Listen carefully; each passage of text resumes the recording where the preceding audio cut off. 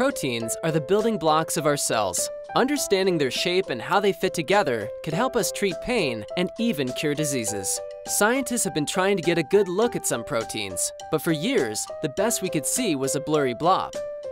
Many proteins are thousands of times smaller than the width of a human hair. Traditionally, scientists use a technique called X-ray crystallography to take pictures of the tiny proteins. For the X-ray imaging to work, it requires proteins are packed together into a stable, organized crystal. X-rays pass through the sample to create an image, but some of the body's most important proteins are too floppy or wiggly to line up into a crystal. Scientists at UCSF have developed a better way to view these elusive proteins. If you have a floppy molecule at all, they just become more and more challenging to crystallize. Really, the problem was that these are big, complicated systems, and coming up with new ways of studying them required thinking about electron microscopy.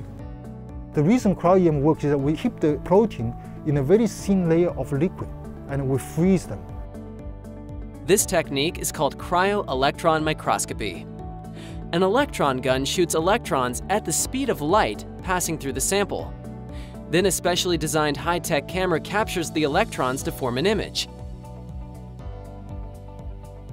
The camera not only improves the imaging condition, give you a much better sharp image, it can record a movie instead of a steady picture.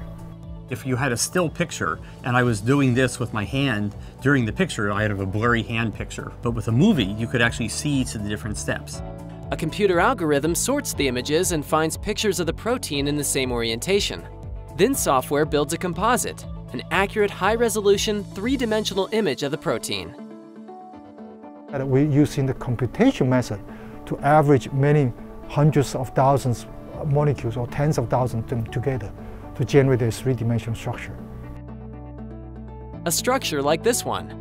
Yifan calls it the wasabi receptor because it detects the pungent zing in wasabi and onions, and it's part of how the body registers pain.